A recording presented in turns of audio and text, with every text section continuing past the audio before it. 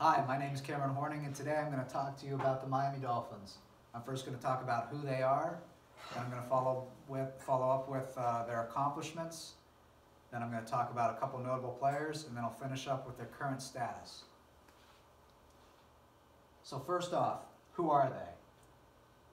The Miami Dolphins are a professional football team that participates in the National Football League. They are in the American Football Conference in the East Division, and a couple other teams that are in the division with them include the New England Patriots, the New York Jets, and the Buffalo Bills.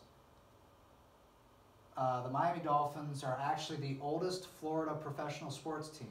They were founded in 1966 by a politician known as Joe Roby and an actor known as Danny Thomas. Here's a picture of them. What are their accomplishments?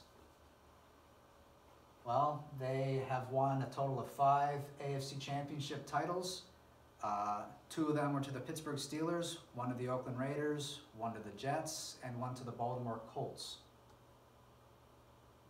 And since they won the AFC titles, their next step is to the Super Bowl, so they have appeared in 5 Super Bowls. In those 5 Super Bowls, they have won 2 of them. One was to the Washington Redskins, and the other one was to the Minnesota Vikings.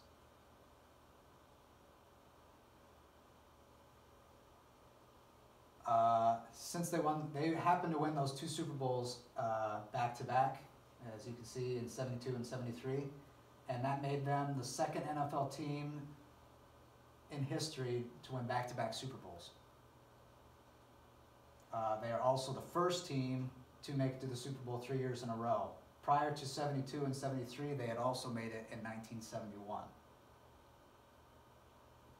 In 72, they were the first team to ever go undefeated throughout the regular and postseason.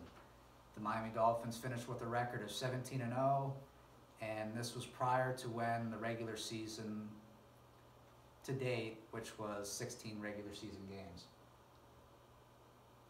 A couple notable players and coaches that the Dolphins have. First one is Don Shula.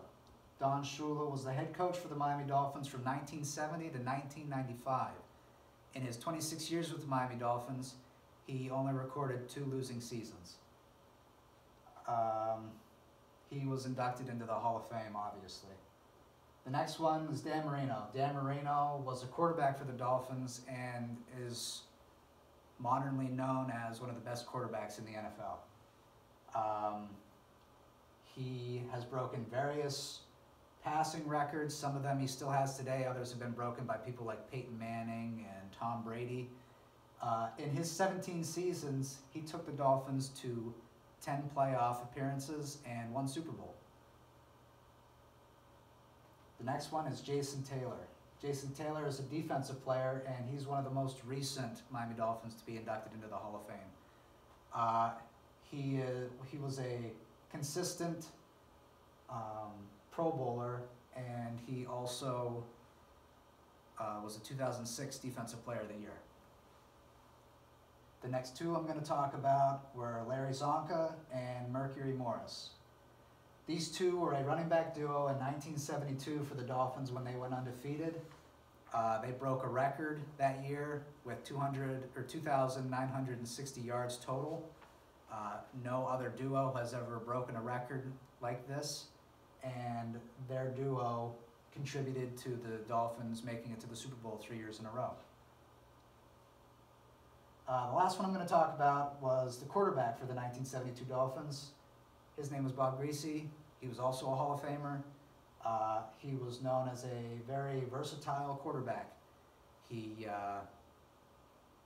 also contributed to the Dolphins making it 3 Super Bowls in a row. Next, I'm going to talk about their current status, how they are presently. As of right now, the Dolphins have a 4-3 record. 4 wins, 3 losses. This Sunday, they are playing the Oakland Raiders in their stadium, Miami Stadium, and we'll see how that goes. I believe just last year, they renovated the stadium, created a new roof and added seats to the stadium, and they now call it the Hard Rock Stadium. In 2013, they identified a new logo for the team. This is it right here. They went from a more aggressive dolphin to a more modernized regular dolphin, and they also changed their color. It's more of like a, if you can see in the jersey, it's like a lighter cyan than what they would normally wear, is like what the dolphin looks like right here. Kind of like a darker cyan color. As of 2008, they got a new owner. His name is Stephen Ross, and he's pictured right here. He has contributed a lot to their renovations and rebuilding process as an organization. And since 2008, the Dolphins reached a playoff last year, only to be knocked out in the first round of the Pittsburgh Steelers. Kind of an issue with the Dolphins as of recent. Since 1999, which was when Dan Marino retired, they have gone through 17 starting quarterbacks. And since 1995, when Don Shula retired, they have gone through 10 coaches. 9 of them they've gone through, they're on their 10th right now. His name's Adam Gase. He's still a young coach, he's young in the occupation, and he hasn't proven himself yet, so he's still, they're still waiting to see how he does. As a refresher, like I said, Miami Dolphins are the oldest Florida team. They were founded in 1966 by Roby and Thomas. They had multiple accomplishments within their history. They had an undefeated season. They won 2 Super Bowls, 5 AFC title championships. They have multiple notable players, but I only mentioned a couple. They have Jason Taylor, Bob Greasy, Dan Marino, Don Shula, Larry Zonka, Mercury Morris. These guys have proven not only a name for themselves, but also the organization. The current status, as we discussed, they're in a renovating stage, they're rebuilding themselves, trying to still find their quarterback and their coach. I think they still have hope. There are a lot of young talent, and maybe in the future they can be as talented as their predecessors.